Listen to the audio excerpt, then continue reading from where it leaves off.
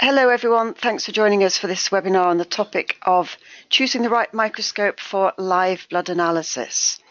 I am your presenter Elizabeth Clemens from Live Blood Online, where we offer online training courses for live and dry blood analysis.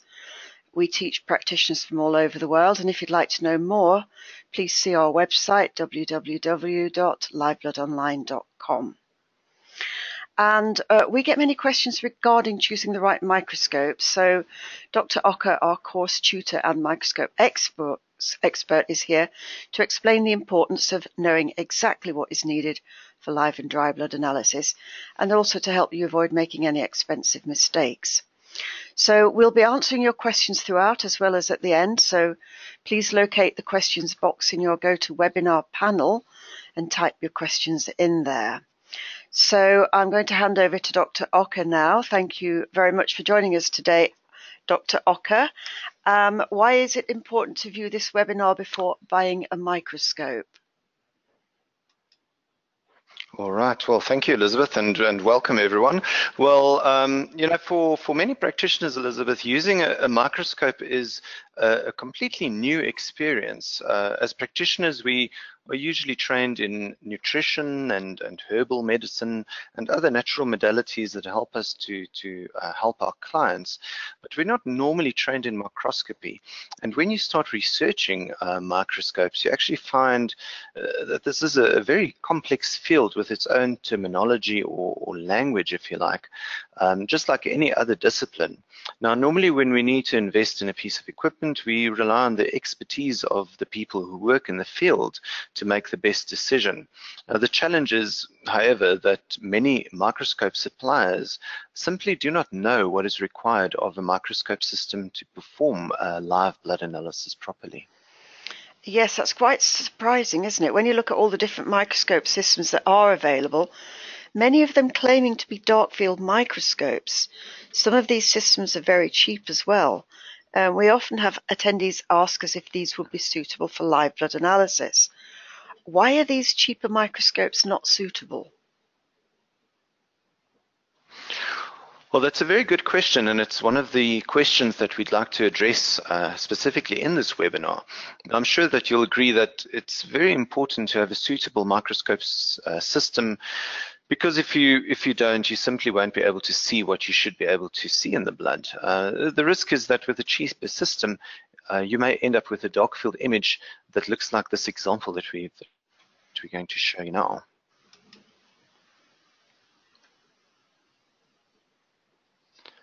All right, so this is the type of image that you're likely to get with a cheaper type of microscope system. Some of these ones that are available online for a couple of $100, and they claim to be able to do dark field, but this is usually the type of image that you'll get in live blood. Now, typically the specifications are a 20-watt light source, which is really critical with a blood analysis microscope. The type of light source is often really crucial to what you're going to see under the microscope. And this is using a 40 times objective and also with a dry dark field condenser and the standard type of on-screen magnification that you would get with most laboratory microscopes. Now, if we compare that to what you're actually supposed to see in the same live blood sample with the right type of microscope system, you can see it's a huge difference. Yeah, you can definitely see a huge difference between the images. So what are the main differences between the systems then? Right, well, as I mentioned, the first system uses a 20-watt light source. It is a 20-watt standard laboratory microscope. Now, this system would have all the standard specifications for routine laboratory use with none of the specific type of features needed for proper live blood analysis. So it has a 20-watt halogen light source, a dry dark field condenser, and the standard on-screen type of magnification with these microscopes. Now, the second image, on the other hand, is from the HD LED microscope. Now, the one important difference for this microscope is the light source. There's a 9-watt LED light source, which is equivalent to about 100 watts halogen. So it's much, much brighter. And then we use an oil immersion dark field condenser. And then also the third point is there's increased on-screen magnification. You can actually see that very clearly by looking at the two images. The size of the cells much bigger on the example on the right-hand side. So we have a total magnification on screen using the 40 times objective, the same objective used in the example on the left-hand side. But this magnification we achieve on screen is 1,600 times versus the 400 times magnification that we get with the standard system on the left. Now we'll go into detail in each of these features to show you how they actually affect what you're able to see in the blood. The most important factor that sets these microscopes apart and determines the price is actually how well they manage with dark field. Now, there are a very strict set of requirements for dark field analysis of live blood specifically. Many of these microscopes do have dark field capabilities, and they do claim to be able to that you should be able to use them for dark field.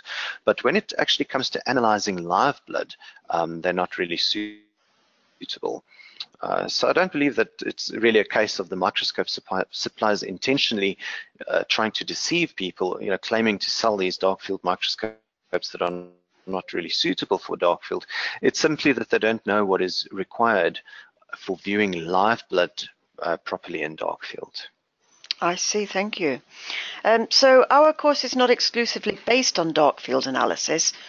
We have many live blood anomalies that have examples in both bright field and dark field. And dry blood analysis is of course only done in bright field. So how important a role does dark field really play in live and dry blood analysis?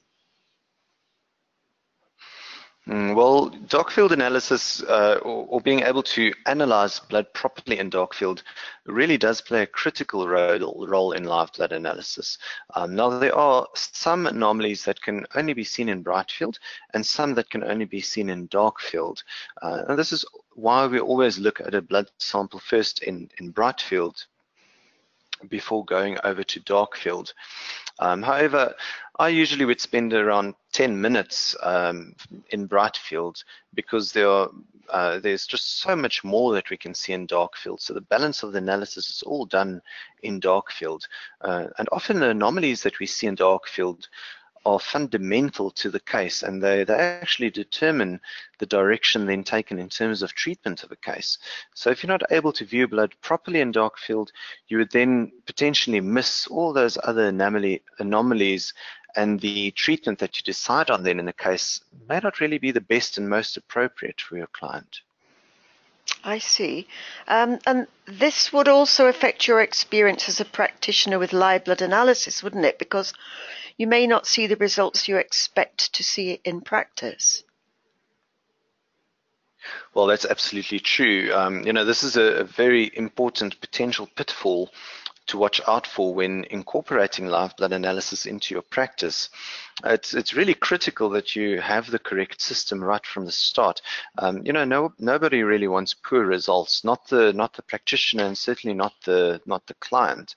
Now, I was very fortunate when I started analyzing blood that I was able to start from the very beginning with a very good quality microscope, very similar to the standard 50-watt halogen units that we have now. And over the years, I've seen consistent, great results with live blood analysis in my practice, and I have no doubt of its ability to highlight the most important issues in a case. Now, the two main reasons why some practitioners don't see the results that they expect to see with live blood analysis is firstly their level of training. If they're not familiar with all the possible anomalies and what they mean, then they won't be able to use live blood analysis properly. And secondly, if their microscope system isn't suitable for live blood analysis, then it really doesn't matter if they are familiar with all the anomalies. If they're not able to see them, it still doesn't really help. Okay, thank you. So in the invitation for this webinar, we mentioned that not all microscopes are created equally. And as we mentioned earlier, some microscope systems are very cheap, whilst the microscopes used for live blood analysis tend to be more costly.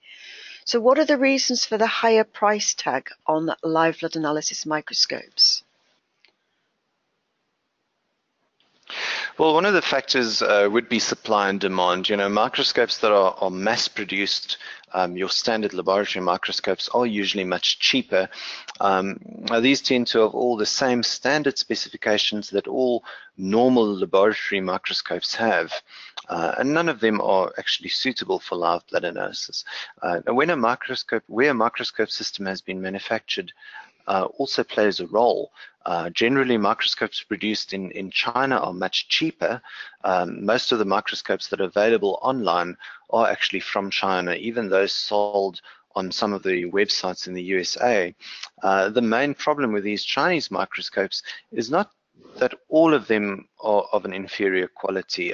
Some of them are actually quite good, but many of them are not good at all, and it's really not always possible to tell them apart, you know, when shopping online. And that really is the main problem. So here it comes down to the components that are used within the microscope. Now, I've seen microscopes where the actual gears in the focusing mechanism in the microscope were actually made of cast iron. Now, usually these components are made of harder wearing materials such as brass because, you know, of the constant wear on these parts. Cast iron gears are, of course, much cheaper to manufacture, but they're really not going to last long at all. Wow, that's a bit shocking. Reliability is obviously very important because you're going to be using your microscope every day on each and every client, and the last thing you need is for it to suddenly stop working, yeah? Absolutely, yes. And because it's such a specialized tool, it's unlikely that you'll have another one lying around that you could then use. Definitely. So build quality and the quality of the internal components are some of the factors. What are the other factors that determine the cost of a microscope?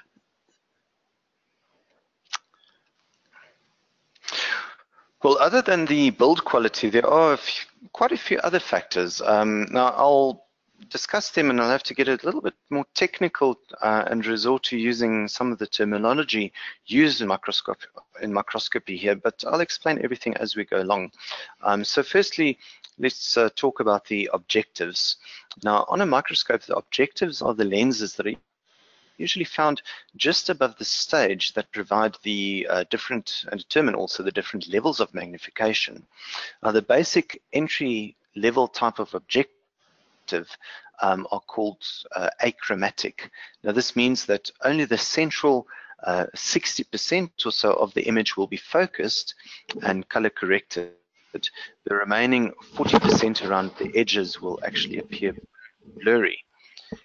In the slightly more expensive semi-plan objectives, the central 80% of the image will be focused, and the most expensive objectives are called plan achromatic, and they produce an image that is 100% flat, in focus, and color corrected. So what they mean with color corrected objectives is that all the colors of the spectrum will be visible in the viewing field. So in the cheapest objectives, the achromatic objectives, only the central 60% of the field of view will be color corrected. Now this means that the color of objects around that area would actually not be correct. The other important issue then also with regards to objectives is the numerical aperture. Now this simply determines how much light an objective will allow through. This is actually quite standard for most objectives, and when it comes to dark field, we actually need a much lower aperture than the standard one used for a large 100 times objective. Now, if you use a standard 100 times oil immersion objective for dark field, you would not really be able to see much at all unless you're able to adjust the aperture. So to reduce the amount of light allowed through. The most expensive 100 times objectives come with a built-in iris diaphragm that then allows you to adjust the aperture. Without this feature, the 100 times objective is actually of very little use in live blood analysis. As I mentioned, the 100 times objectives that have this feature, this built-in iris diaphragm, are actually very expensive. They normally sell for around $300 or so. And that's really just for the objective, which is, more than what some of these cheaper microscopes go for. Now we actually have an example of a live blood sample in dark field using a normal planar achromatic 100 times oil immersion objective. This is the cheaper one without the built-in iris diaphragm, and you can see there's actually very little that you can tell from this image. You can see that there might be some cells in this field of view, but there's very little that you can actually see from this. Compared to the image that we would get with a 100 times objective with a built-in iris diaphragm, that is really more what we would expect to see. You can clearly see the difference. The objective without the iris diaphragm just allows through too much light. So there's just far too much reflected light in the sample, which then makes it basically impossible to see anything at all. So the amount of light that the objectives allow through plays an important role then, especially in this 100 times objective. The type of dark field condenser you use also affects how much light is allowed through into the sample, isn't it?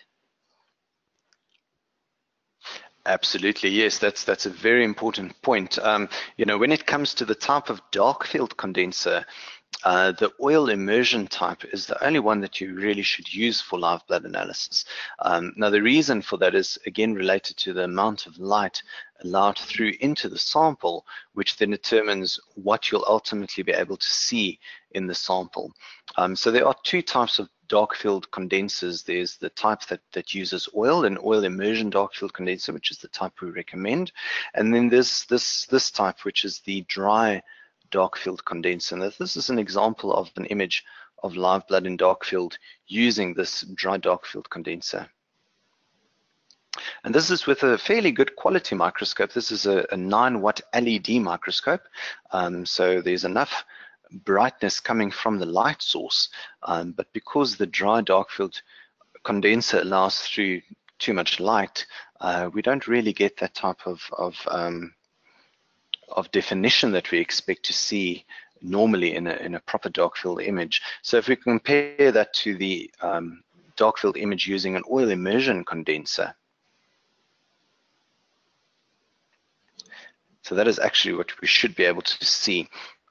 So as you can see with the dry dark field condenser, you're not really able to see much detail between the cells and inside the cells. And this is the same blood sample that we've used here. So you can clearly see that the dry condenser, we can't really see any target cells or any chylomicrons, whereas with the oil immersion condenser, the target cells and the chylomicrons are actually very clearly visible. Now, if there was anything less reflective than these chylomicrons, like for example fibrin or signs of fermentation or any of the pleomorphic growth forms, you would not have seen that with the dry condenser. Yeah, that's quite clear. Both of these images were taken with the same microscope, the only difference being the type of dark field condenser used. Is that right? Correct, yes. So the brightness of the lamp or light source plays an important role as well then, does it? Absolutely it does. It is actually one of the most important factors that determines whether a system will be suitable for live blood analysis, and this is usually the first thing to check when looking at a microscope to see whether it will work for live blood analysis. Now, most of your normal microscopes, and this is easily 95% or more of microscopes that are available out there, have a 20-watt lamp. Now, this is nearly not bright enough for dark field analysis. Some so-called dark field microscopes have a 30-watt lamp, or a 3-watt halogen lamp, but even this is still not bright enough. To be able to see the structures that you really want to see in dark field, you will need at least a 50-watt halogen lamp. Now this will produce enough brightness to illuminate the small and fine structures between the cells. Anything less than 50 watt will not produce enough brightness, and you'll essentially just see what you saw in bright field, but against a dark background. Okay, so the standard 50-watt system that we recommend is a 50-watt halogen system, but the most popular system is actually the LED system. So what level of brightness does the LED system produce then?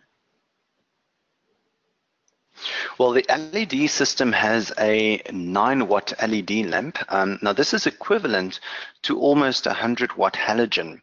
So it's even brighter, provides twice the amount of brightness than the 50-watt halogen system.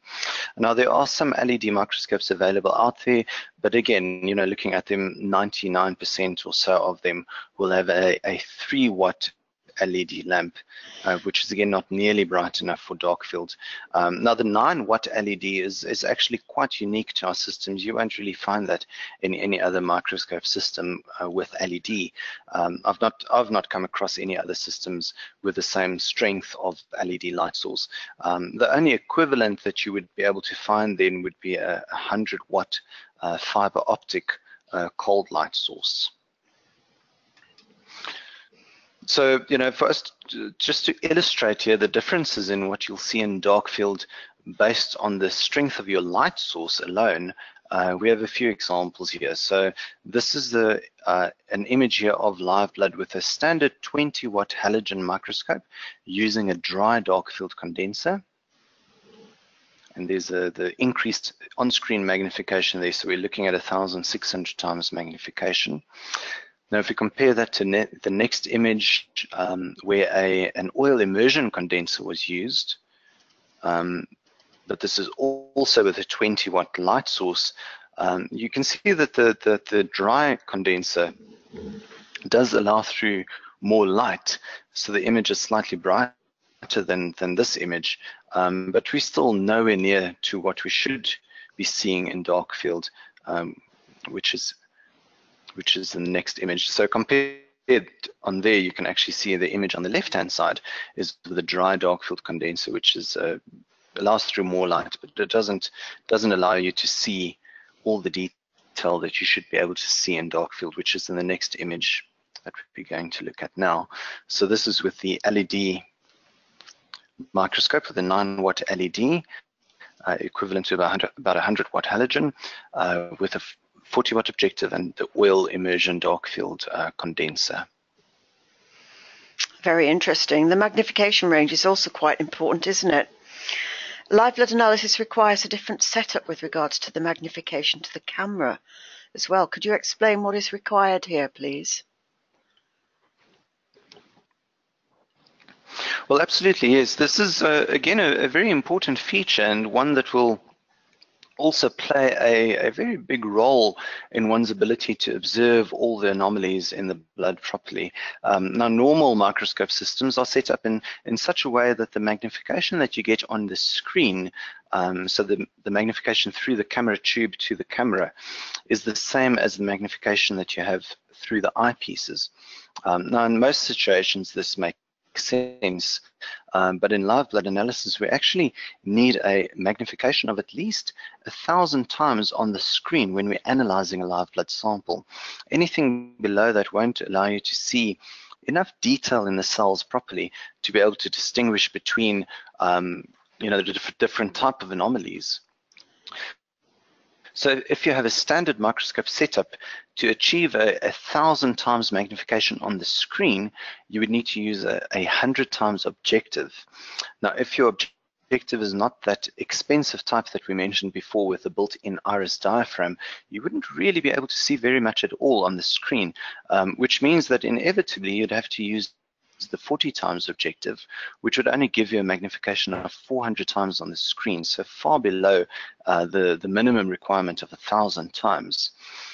So what we've done with our live blood analysis systems is to actually increase the magnification to the screen 4 times. So this means that if you're using the 40 times objective, the magnification through the eyepieces will be 400, but on the screen will be 1,600 times, which is really ideal for live blood analysis. Now, the other benefit of this is because the 40 times objective that we use doesn't use any oil, you're also then able to switch back to a smaller objective, and if you still need to scan around the sample a bit, and then you also still have the 100 times objective that you can then use if you need to really zoom into a particular cell or microorganism, which is something often used when looking for spirochetes and alpha-form bacteria and so on. Using the 100 times objective will then give you an on-screen magnification of 4,000 times, which really is very unusual for microscopes. But of course, it's actually ideal for live blood analysis. So just to illustrate this, we have a few images here just of a specific area of interest in the blood, in a live blood sample. Now this first image is with the standard on-screen magnification that you would get with most other microscope systems. This is about 400 times magnification, also using a 20-watt microscope and a 40-watt objective with an oil dark field condenser. Now, if we look at the monocyte here, the white blood cell at the center of the screen there, using our system with the additional on-screen magnification and the stronger light source, you can actually see in the next example, if you consider what that monocyte looked like in the previous image, there's the monocyte there towards the left-hand side. So you can actually see the difference very, very clearly. The monocyte is much larger, and we can actually now see all these other anomalies around the monocyte that weren't visible before. These little small bubbles in the background there that relate to fermentation. Seeing this in a case would indicate the need for a candida type of protocol. And if you didn't have a system to show you that, you wouldn't actually have picked that up at all. So then finally, if we wanted to increase the magnification even more to the maximum level, using the 100 times objective, you would achieve a 4,000 times magnification on the screen. This is the type of image that you would be getting. So, you really can see the size of that monocyte there. Wow, you can really see the difference that the additional magnification makes. So being able to show clients a live video feed of their blood on a screen is really central to live blood analysis, isn't it? And this is, of course, achieved by attaching a camera to the microscope. Now, I've seen microscopes that have cameras attached to an eyepiece, but the recommended way is to have a separate camera tube in the microscope. Is that correct? Oh yes, definitely. Connecting a camera to one of the eyepieces is really not the ideal way of doing it, because you are really just sacrificing one of your eyepieces, and because the camera then being used there, it makes it nearly impossible to use the other eyepiece. The best, as you said, is to have a dedicated camera tube in the head of the microscope. Now, the term that is used for these types of microscopes is trinocular, whereas the microscopes that don't have a separate camera tube are called binocular. Okay, thank you. And the type of camera connected to the microscope is also quite important, isn't it? Is there as much variation in the types of cameras available for microscopes as well? Well, yes, there is. And again, we see a fairly wide price range here between the different types of cameras. The first thing to look out for is whether the camera has been built specifically for microscopy. Now, this is important because if it's not specifically a microscope camera, then you'll often end up having these spots on the screen that you just won't be able to get off.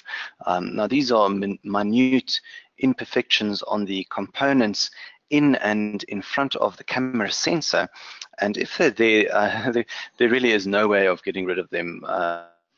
I've tested many cameras, and some of them had, so many spots on the screen that you're really not able to see anything in the blood clearly at all.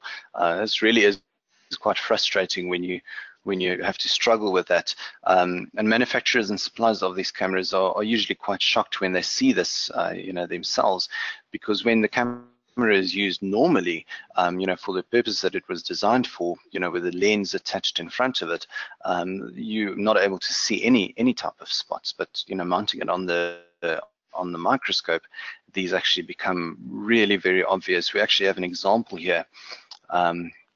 So I had to look through some of the older images of some of the older cameras that we tested to find an example of what these spots look like. So this is an example of live blood just in bright field, and you can see some of these spots visible here. There's actually quite a large number of them. All the little arrows are pointing to the main ones, and there's still a few others in the background that we didn't have arrows pointing to. So as you can see, there are really quite a few spots here, and I've actually also seen much worse. But you can imagine using a camera like this on your microscope. It really is going to affect how you will be able to use your microscope. And you probably would get used to seeing the spots after a while, and you probably would learn to ignore them. But each and every client that you get will ask you what these spots are, and this can become quite frustrating. Now, this image that we have next is with an HD camera that's specifically developed for microscopy. And you can see the difference there, not just in the absence of spots, but also just the quality of the image and the color, the appearance of the colors here. All right, so the next thing in terms of these cameras to look out for is not only the resolution. Most people are quite familiar with the resolution of cameras and what they should be looking for, but also very important to look at the frame rate. Now, the frame rate is how many frames the camera produces per second, usually abbreviated as FPS, which stands for frames per second. Now, in digital cameras, the higher the resolution, the lower the frame rate usually is. Now, there are digital cameras that have an extremely high resolution, 10 megapixels, for example, but they then have a frame rate of 5 frames per second. And this means that the video then that you'll see on the screen when you're looking through the blood sample will not be smooth at all. These cameras are actually better suited to applications where there isn't really much movement of the object that you're viewing. Ideally, a camera should have a frame rate of at least 25 frames per second, which actually narrows down your options of high definition digital cameras quite dramatically. Okay, and does dark field play a role in your choice of camera as well?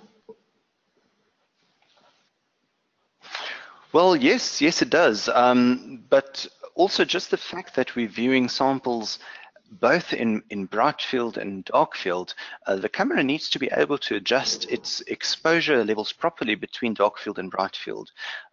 This is not always achieved by the camera automatically, so often one would need to adjust these settings then in the camera's software. And this then just becomes another factor to consider because some cameras don't have the most user-friendly software available, and it becomes quite tedious to have to adjust these settings.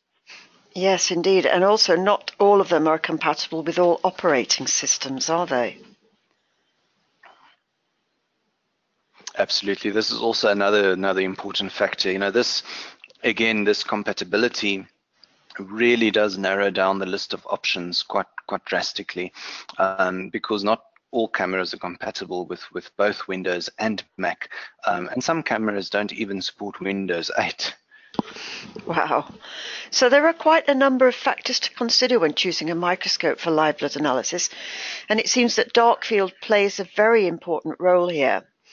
You mentioned earlier that there are many anomalies that can only be seen in dark field and that these may be very important to the treatment of a case. Could you tell us a little bit more about this and which anomalies are only visible in dark field?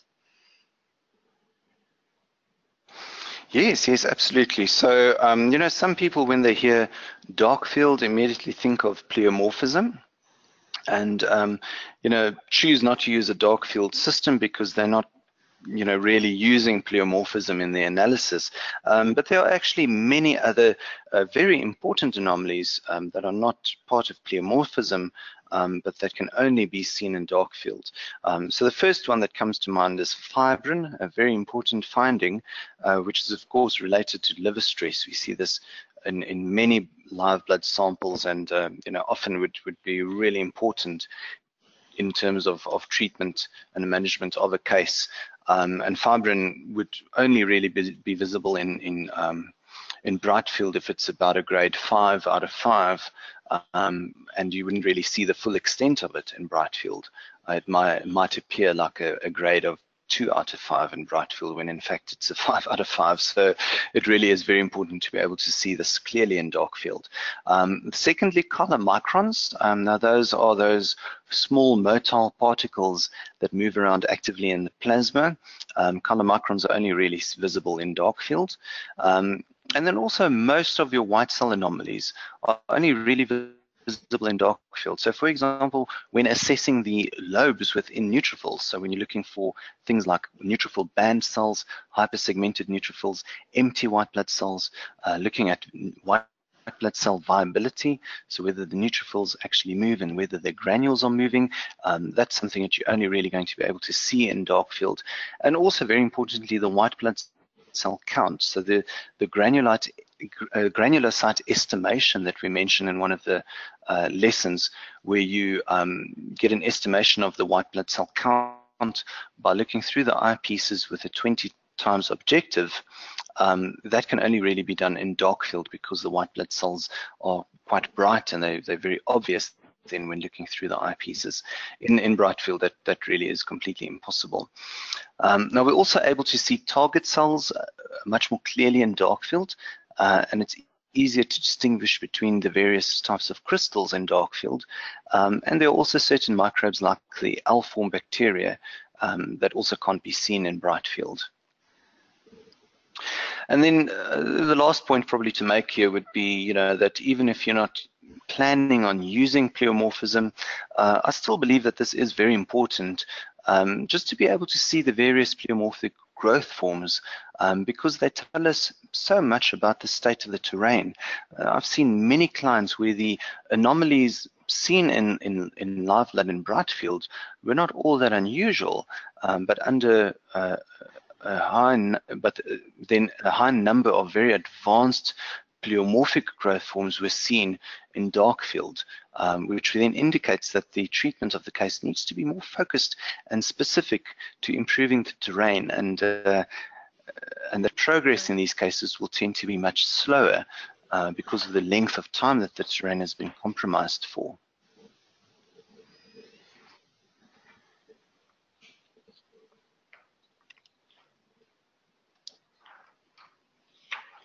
Well, thank you very much for that, Dr. Ocker. Very interesting.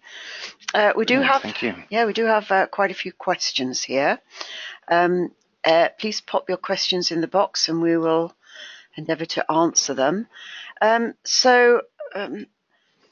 What about the general upkeep of microscopes? Can you tell us a little bit about how much maintenance they need?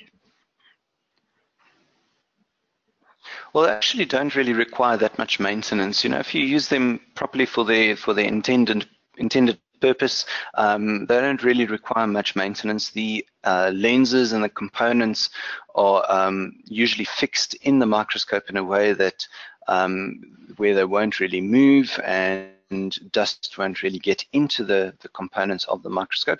You would need to keep the stage clean, so free of dust and free of oil. So you would need to at the end of the day, or perhaps before your analysis in the day, make sure that the stage is clean and wipe off any oil with an alcohol swab. And usually we would find a little bit of dust collecting on the field iris diaphragm. This is the area in the base of the microscope where the light comes through from the light source. So you'll see a little bit of dust collecting on there. It doesn't really affect the what you're able to see unless it really becomes a very thick layer of dust. But this is something that also should just be wiped off with a clean cloth from time to time. We do supply the microscopes with dust covers, so at the end of the day, when you've finished with the analysis, you can place the dust cover over the microscope, and that will prevent dust from getting onto the stage and so on. Okay, thank you. And how long do halogen bulbs last? Well, halogen bulbs usually would last, depending on how frequently you use the microscope, we usually find people have to replace the halogen bulb at least once a year, sometimes twice a year. And the halogen bulbs are not extremely expensive, but they usually tend to go while you're busy with the client, so you have to interrupt the session and then replace the light bulb. And in most cases, practitioners would have forgotten where they left the spare, so it causes a bit of panic. So that's also why most people tend to opt for the LED system. Okay, thank you. And could you please tell our attendees about the microscopes that we provide on the website, as well as the entry-level microscope that we make available for our attendees? Could you explain a little bit about that, please? All right. Absolutely. So we've put together microscopes specifically for blood analysis, so that you're able to see everything that you should be able to see, everything that you've learned about in the course with your microscope system. It has all the required specifications to be able to look at blood samples in bright field and dark field. All 4 of the models that are available will allow you to see everything that you should be able to see in the blood properly. The differences between these 4 units really just boils down to the type of light source and the type of camera. So the first option that you can see there, the HD LED dark field microscope, has the 9-watt LED light source and the high definition HDMI USB camera. And then there's different combinations. We have a standard definition LED microscope. We have a high definition 50-watt microscope, 50-watt halogen, and then we have a standard definition camera with a 50-watt halogen light source as well. So those are the 4 units that are available. You can see the prices there in US dollars, and we do have an entry-level type of system that we've also put together, that basically we've designed the entry level for practitioners that are not able to afford the microscopes with all the specifications. So we've taken off some of the really non-essential features, and to provide the microscope that still allows you to see everything that you should be able to see in dark field, and to use blood analysis properly without sacrificing any of the quality on the microscope. So the entry-level system, instead of having 5 objectives, only has 3 objectives. It has a 4 times objective, a 10 times objective, and a 40 times objective. So it's not supplied with the 20 times objective and the 100 times objective. As I mentioned earlier, that 100 times objective is quite costly. So that does affect the price if we don't include it in the system. That allows us to reduce the price quite dramatically.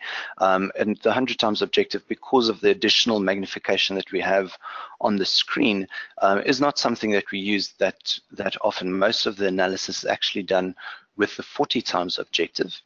And the 20 times objective is also not as critical as the others. There are spaces available in the nose piece of the entry-level microscope that will allow you to upgrade and add those objectives at a later stage.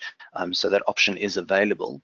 And the other difference with the entry-level is that it has a standard definition camera, and it has a 7-watt LED light source instead of the 9-watt LED. So not quite as bright as the top of the range LED system, but still bright enough, even brighter than the 50-watt, to allow you to see everything that you should be able to see in dark field.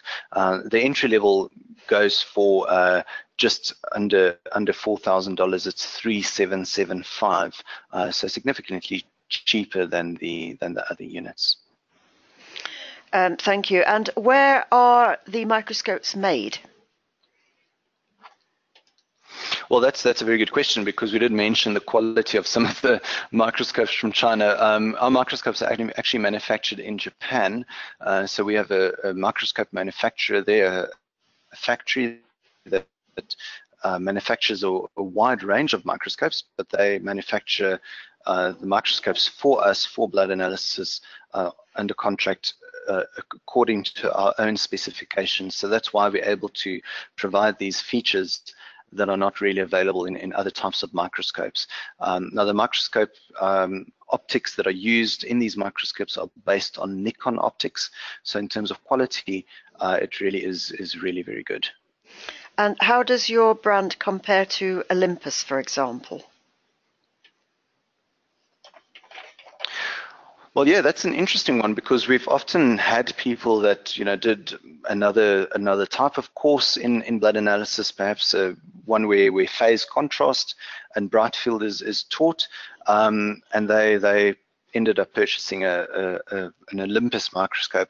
And some of the common models that are used then would be the CX. The CX41 is quite a well-known one.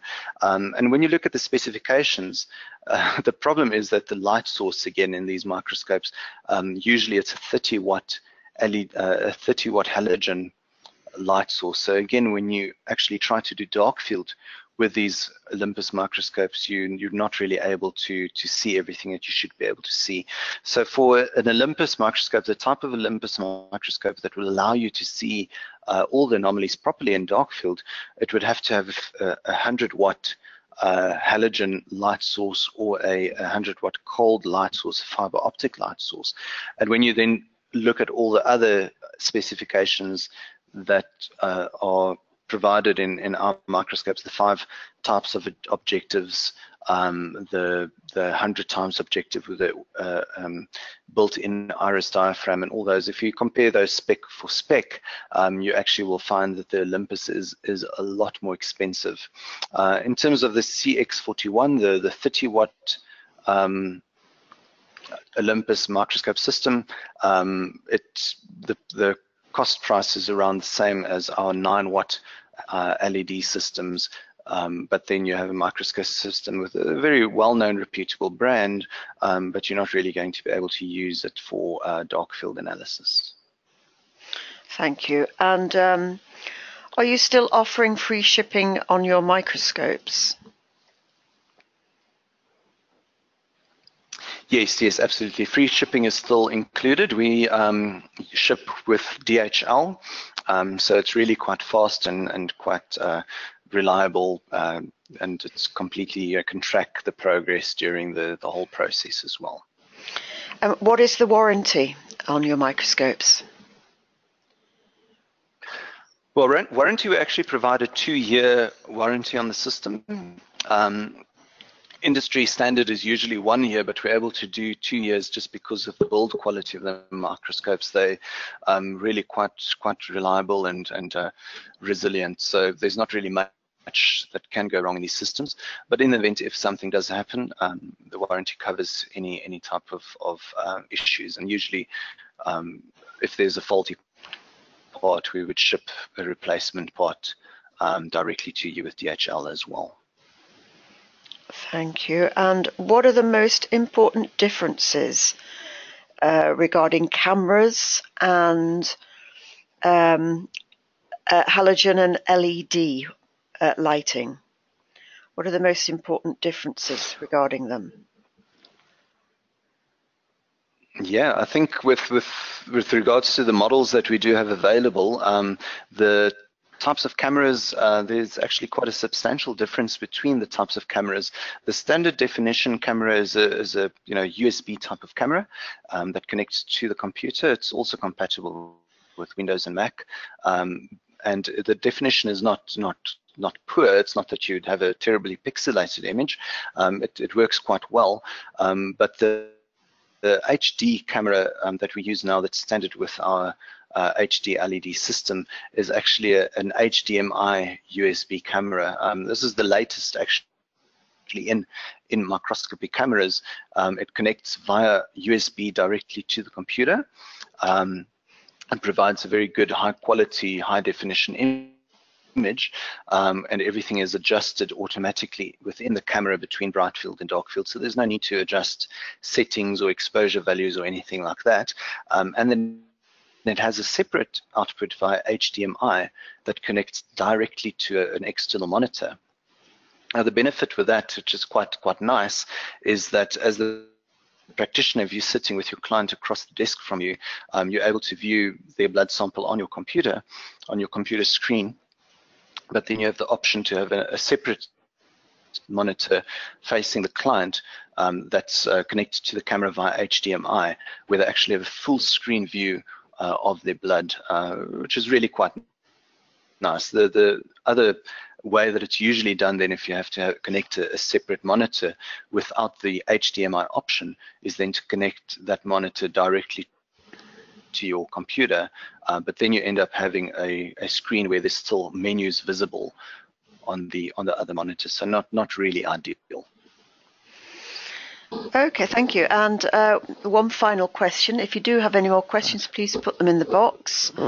If I buy a microscope now, is it likely to go out of date soon?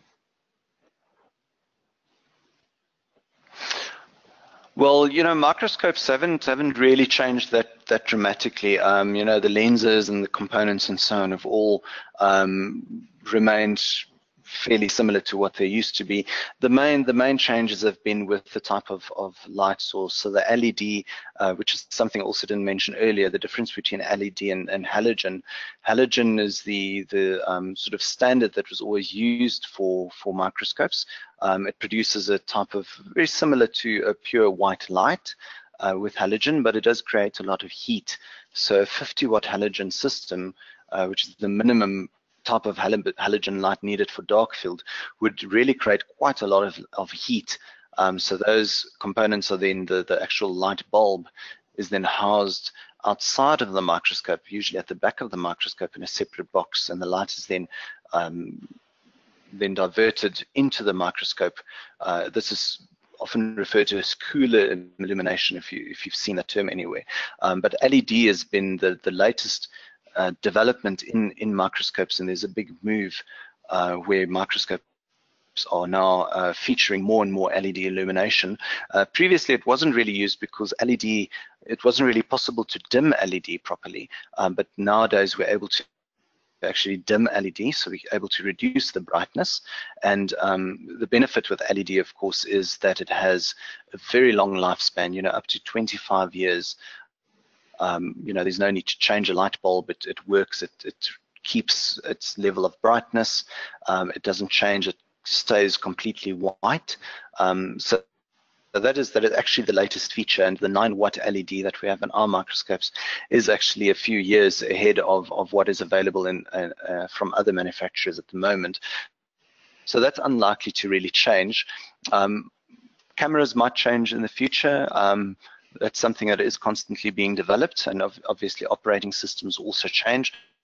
But that's just an attachment. That's something that can be replaced and upgraded at a later stage. But the microscope itself, is not something that you're likely to have to replace any, upgrade any components as it stands at the moment. Thank you. And is it possible to update the entry-level microscope to the level of the more expensive ones? To a certain extent, you would be able to. You are, of course, able to add those 2 additional objectives, the 20 times and 100 times objective. You're able to add them, and the process is fairly simple. It's really just a matter of screwing those objectives into place into the nose piece. So that's something that can be done. You are able to upgrade the camera to a HDMI USB camera. That will also make quite a big difference. And the only difference would be then the strength of the LED light. It is possible to replace and upgrade the base of the microscope, the foot of the microscope, but then it will become then it will become costly. It would probably cost you a little more then in total than the top of the range microscope would cost you. But then you obviously have the option to upgrade it as you go along. Okay, thank you. Any more questions? Please put them in the box there. So thank you very much for that. Very interesting. And please let us know if you would like more information on any of the microscopes that we've mentioned today, and also on the entry-level microscope. We'll be very happy to help and advise. So anything to add to that, Dr. Ocker? Well, you know, something that we are able to do because of you know, the availability of things like Skype nowadays, if there's a need to actually see what live samples look like under a microscope, if an attendee would like to see, we can always arrange a Skype session, and you know, there's the option to share the screen, so I can actually show them live from the actual microscope what the samples would look like. Brilliant. Okay, well, thank you very much for that, and thank you very much for joining us. And thank you very much, Dr. Ocker. Thank you and goodbye. All right, appreciate it. Thank you very much. Bye-bye. Thanks. Bye-bye.